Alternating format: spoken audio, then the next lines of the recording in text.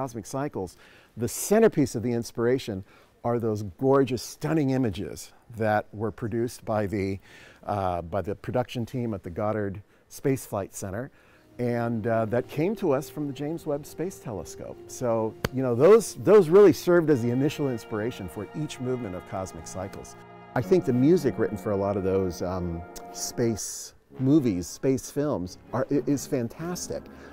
But what we're seeing tonight at this premiere is not science fiction. It's the actual science. It's the real deal. We're actually looking at the sun.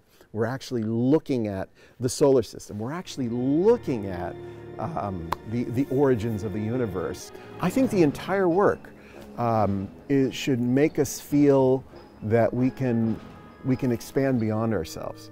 I know some people might look at the universe and say, you know, gee, we're so little compared to the rest of the universe.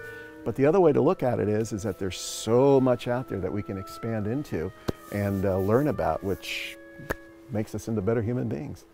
You actually have black holes. And so we actually took a sampling of that sound and we incorporated it into our synthesizer.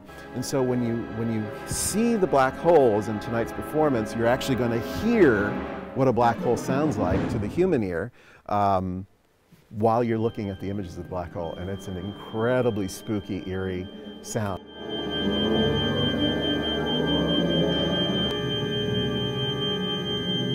Expressing the idea of space and the unknown fits music very, very well, because music, after all, is you know, it's not words. We don't really know how music affects human beings. I mean, we try to study it, but what is it that all of a sudden makes us emotionally weak when we hear one kind of music, or proud when we hear your different kind of music? It's all a great mystery, and of course space is the other great mystery. So they complement each other very well.